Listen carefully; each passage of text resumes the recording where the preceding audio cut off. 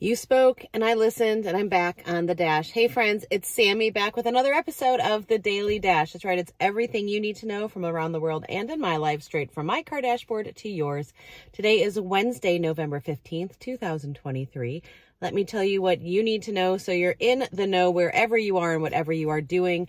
The largest strike for Israel, or March for Israel, happened in Washington, D.C. yesterday since the start of the war. Minnesota is requesting help for designing a new state flag, I guess. Interesting. This has got me so excited. Chili's has hired Boys to Men to re-record their iconic, I want my baby back, baby back, baby back. I want my baby back, baby back, baby back ribs. They didn't ask me. That was impromptu. That was free.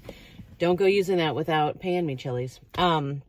So Boys to Men, I'm very excited about this. And it is National Clean Out Your Refrigerator Day, speaking of Chili's.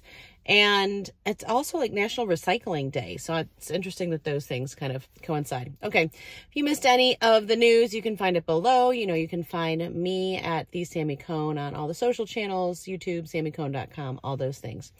Okay, I don't know why I haven't been coming to you on the dash, other than a couple reasons. One, I have been crazy busy. I know I don't like to say that.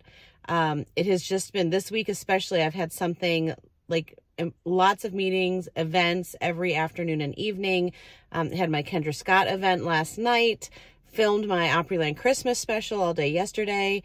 I had a podcast interview today. Just was back at the doctor today. So no, I know a lot of you were praying for me when I had my surgery last month.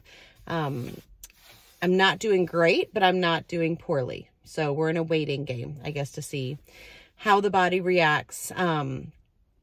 Yeah, so just to say I'm okay, but we're not taking any action yet, but may need to take some more action. Just need to give it another couple months to see how my body does, I guess, post surgery. And so, yeah, there's just been a lot going on. And sometimes I worry about coming on here and sharing too much. And sometimes I feel like if I can't share very authentically, then I don't want to share about the mundane things like a movie review. So then I get caught in my head and I don't do anything. But I've had probably 3 people tell me this week that they missed the dash. And so here you go. This is it. So I will, I don't have anything revelatory to tell you other than I did see a screening of Bradley Cooper's new movie, Maestro, earlier this week. It was pretty phenomenal, and it was phenomenal. It's about Leonard Bernstein, and the phenomenal thing was how much I related, and that's going to sound weird if you see, like, I had no idea about his life. It's not, I don't relate at all to his talent, his struggle, like what he went through, and yet there were elements, really human elements, in both his character and his, well, I mean, he was a real person, but as portrayed on film, and his wife as portrayed on film. There were so many quotes I wrote down. A lot about love, just a lot about like how we think we can love people through things, and what does that do to ourselves as we try to do that. So that was interesting. I'm supposed to go see Disney Wish tonight, the newest Disney animated movie.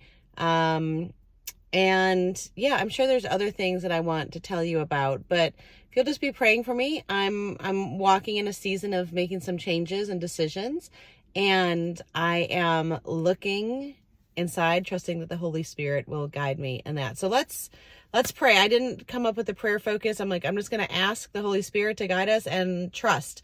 So trust not in others, but trust in ourselves and in God, because sometimes it's hard when we don't get a clear answer, or it's an option we hadn't thought of, or it goes against something that we may have thought ourselves.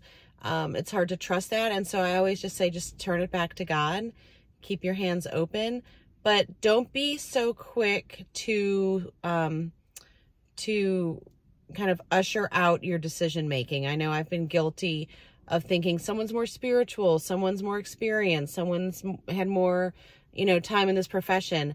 And so I renege on the power and authority God has birthed within me, because I think someone else has that authority. And instead I need to go here first, sit with the decision, sit with the question, sit with the feeling, speak it out, give it back to God, and feel something myself about it before I just go farming it out to someone else. So I pray trust for all of us today. Okay, friends, I pray you have a great day. Make sure you make it great, and do not wait to tell someone you love how you feel about them. Bye, friends.